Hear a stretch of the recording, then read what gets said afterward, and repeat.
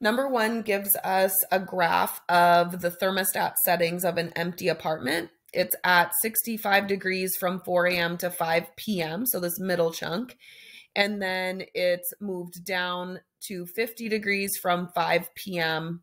Until 4 a.m. So this is the graph that represents it. We're calling it h of x.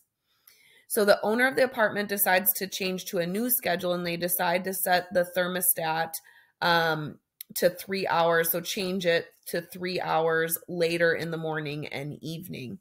So on the same axis, let's sketch the graph of this new function. So they decide to, move this up 3 hours. So instead of setting it to, to move it later.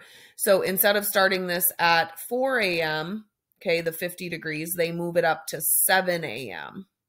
Okay, so that means that it's going to reach its peak height 3 hours later as well. So instead of this happening at 6, it's going to happen at 9. Okay, then they're going to move this out 3 hours as well. And then the minimum temperature is going to get back 3 hours later as well. So we just moved each of these by 3 hours ahead. And so then we get this new graph where everything is just shifted to the right 3 hours. And so then part B says, explain what h of 6.5 equals 65 means. So this is on the original setting at 6:30 in the morning, right? So this is 6 in the morning. 6.5 would be 6:30. So at 6:30 a.m., the thermostat is set to 65. Or is at 65, the temperature actually in the apartment. So the temperature is at 65.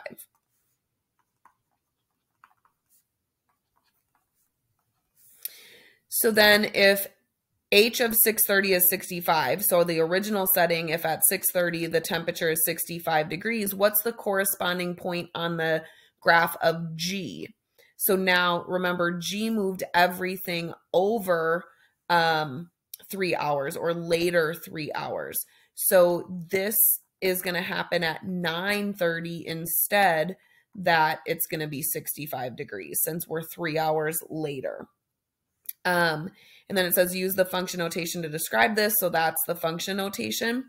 Now we want to express G in terms of H.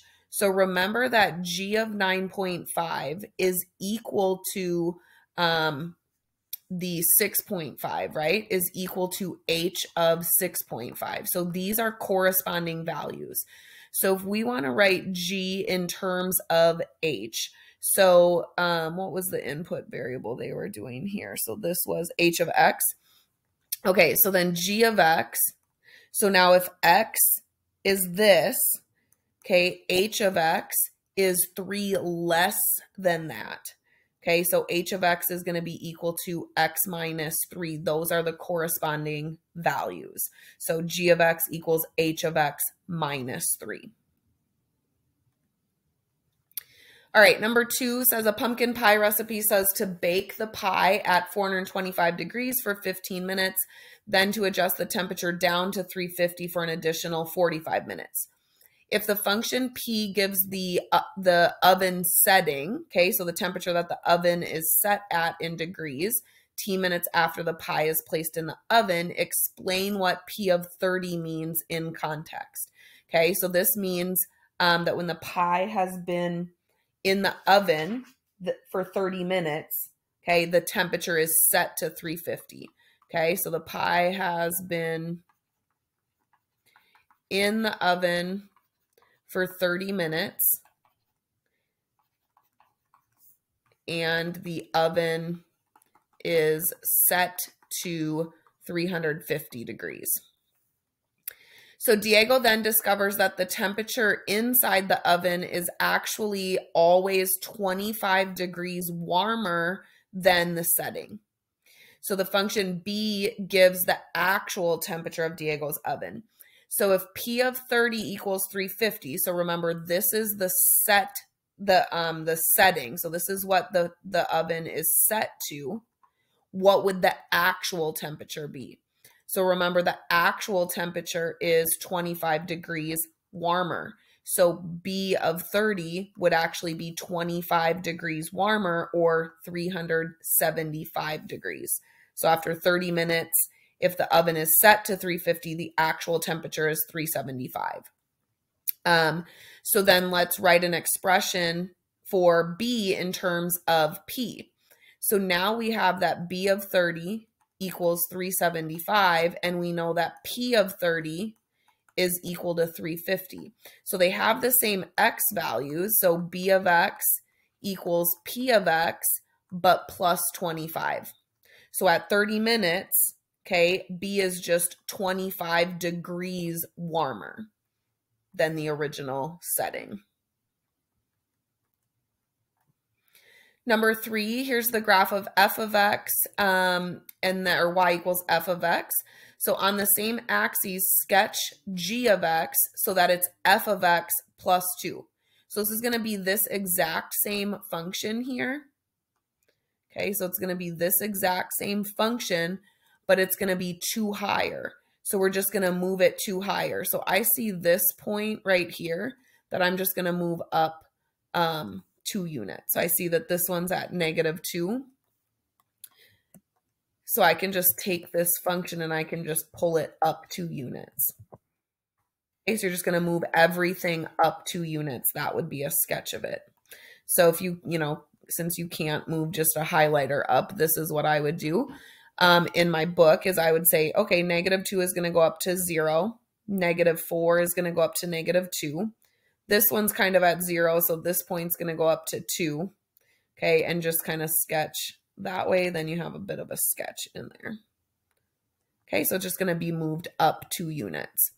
Now, this next one, h of x equals f of x plus 2.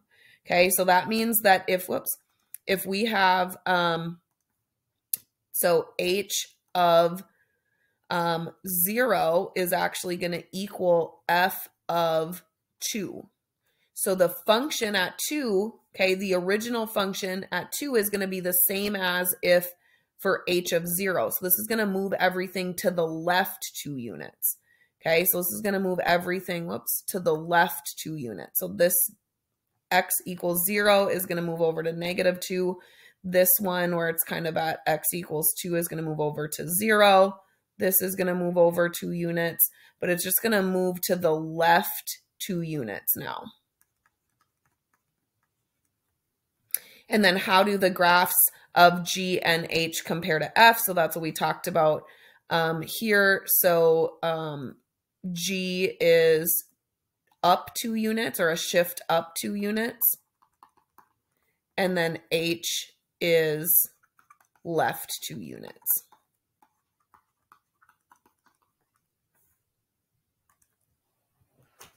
All right, then number 4. The graph shows the height of a tennis ball after t seconds after it's been hit. So here's that function, models this ball. So how high was the ball when it was hit? So right away when it was hit, so it's traveled for 0 seconds. That's the y-intercept. So it was 5 feet when it was hit. So suppose a second ball follows the same trajectory but is hit from 7 feet. So it's going to do this exact same thing, but instead of hitting from 5 feet, it's going to hit from 7 feet. So it's just going to be 2 feet higher starting point. So every point is just going to be 2 feet higher. So just draw a sketch of that and then write an equation for the function g of t that defines this height. So, so g of t would equal the original function, but just 2 feet higher. So f of t plus 2. Or if you wanted to use this, right? So then you're just going to be 2 higher. So you're just going to add 2. So then this is just going to be a 7. So g of t would be 7 plus 30t minus 32t squared. Number 5, describe a horizontal translation. So remember, horizontal is this way. Okay, so horizontal translation of a line that contains the 2 labeled points. So moving this function left or right. So we want to move it to this point. So then let's look at where there's a corresponding point that we could just move over. So we're only going to move it horizontally. So we want to take this point and move that point to the right 1, 2, 3, 4, 5, 6, 7, 8 units. So we're going to shift. So shift right 8 units. Then this next one says a vertical translation. Okay, so now we just want to move it vertically, and remember that vertical is up and down. So now if we just want to move it up or down, so now we want to find the point vertically that will be able to move straight up to that. So I just went to the point, went down, found it here, and then draw straight up to that. And so this is going to be 1, 2, 3, 4. So a shift up 4 units. All right, then the last one, number 6, does the function f or g fit the data better? So g is this one down here. And then f is this linear one here on the top. So which one models the data better? And I would say it's g of x, number 1, because it's a similar shape. So it's curving like those dots are, versus the orange one is just straight. And then g of x, the line is closer to the points, or the points are closer, generally closer. Not all of them are closer, but generally closer to g of x.